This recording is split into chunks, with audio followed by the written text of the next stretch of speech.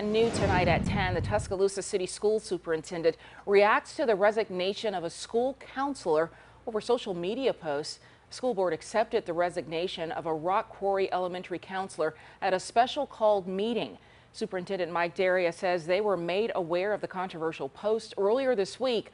Daria says the counselor's views did not align with the school system's values. All of our students, each and every student, deserves to have educators who love them and in a place that is free of discrimination, racism, hatred of any sort.